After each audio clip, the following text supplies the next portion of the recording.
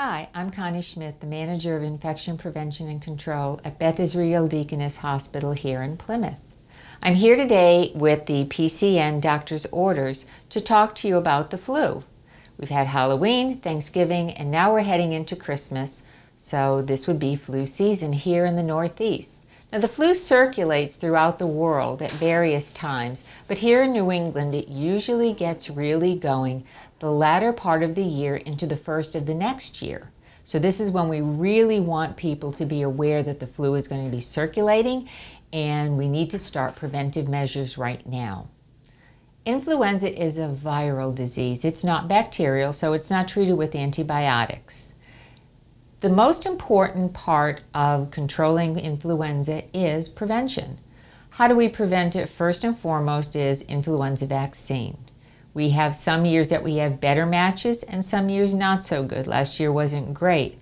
However, influenza vaccines, even when they're not a great match, is better than nothing because it will help prevent the severity of the illness if you get it.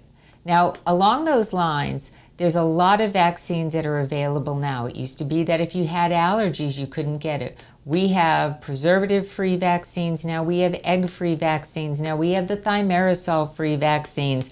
We have lots of vaccines that people can get to help prevent. We also have nasal sprays rather than shots for people who don't like to get needles.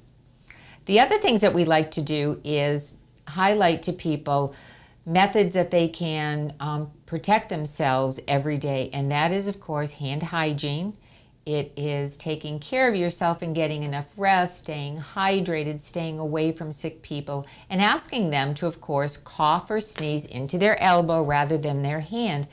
When we get the flu in the community, we usually will put up a sign here at the hospital, and we always have our hand sanitizers with our tissues and our face masks available, and we ask that everybody use them. And please don't come to visit if you are ill, but if you do need to come in, please get your hands sanitized and use the face masks and the tissues.